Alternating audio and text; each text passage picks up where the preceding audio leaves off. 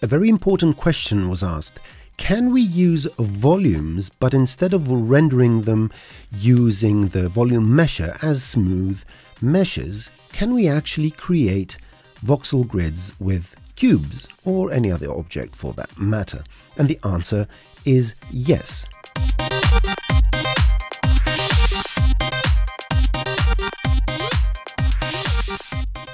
In this new document, I'm going to go and open a VDB sequence I found online.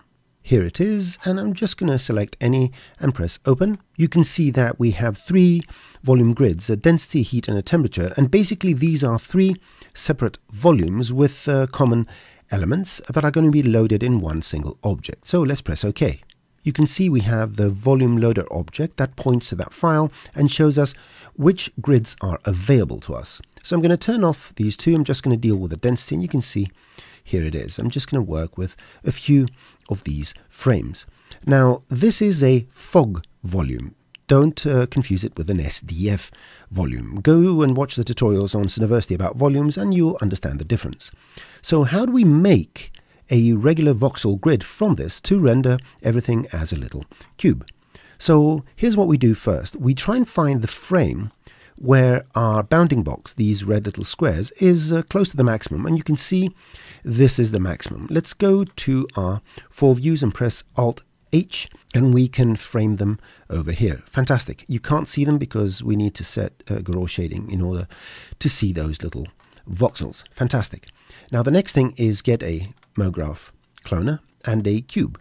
I'm going to make the cube relatively small or make the volume rather large. In this case, if I make it 100 times bigger or make the cubes 100 times smaller, and let's press Alt-H, you will see that everything now looks a bit better. Let's get the cube and make it, let's say, 20 by 20 by 20. And the cloner, let's set it to multi-instance so we have a higher speed, and put the cube in here. And remember, the cube is 20 by 20 by 20. I want to go and set the per step to 20 so the cubes are adjacent.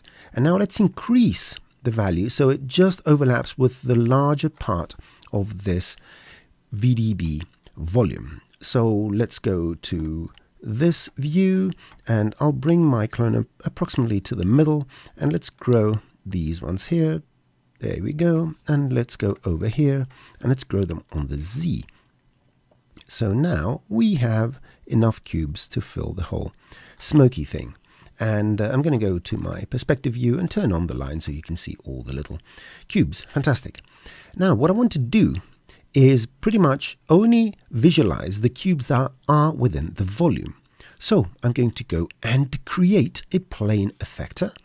That plane effector, I'm going to remove all the values and I'm going to turn on the visibility. And in the fall-off, I'm going to go and drag the volume.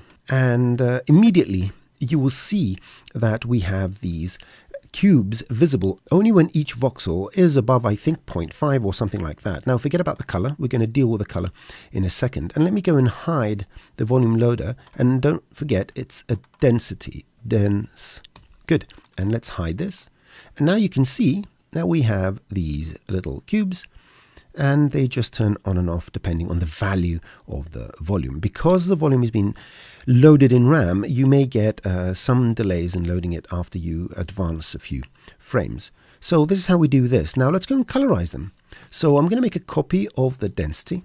I'm going to call this, let's see what other channels we have. Let's take the temperature and let's call this temp, and go to the plane, drag the temp, turn off the value and turn on the color. And in the temp, I'm going to go to the remapping, enable remapping.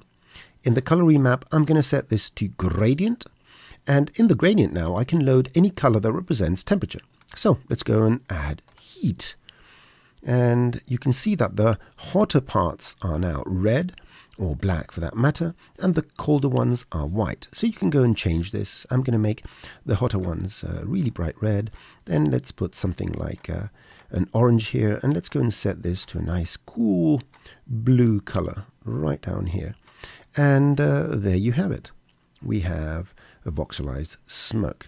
Now the question is, does this work with volumes we generate using the volume builder? And the answer is yes. So let's get rid of that. And let's go to the plane and remove these, or I can exchange them later on. So very quickly, I'm going to create a sphere. I'm going to make it bigger. And I'm going to get a volume builder, put this underneath here, set this to be fog. That's the most important part. And I'm going to use this volume builder in the actual object. And I can make a copy of this because I'm going to call this density, let's say, and I'm going to make a copy of this and call it temp or color or something like that. And let's go over here, drag this into the color, and we can go to this particular one and you see it's remapped. I'm going to change one more thing, go to the temperature and set this to be maximum voxel fall off, so that now if I move the first sphere, you're going to start seeing some colors as well. So I can turn these off in the viewport, and there you have it. We create our own spheres, we create our own voxels, or we import other voxels to create this voxelized version that includes colors. I hope you enjoyed this. Please subscribe, share, like, ring the bells, and follow me on social media. You know where to find me.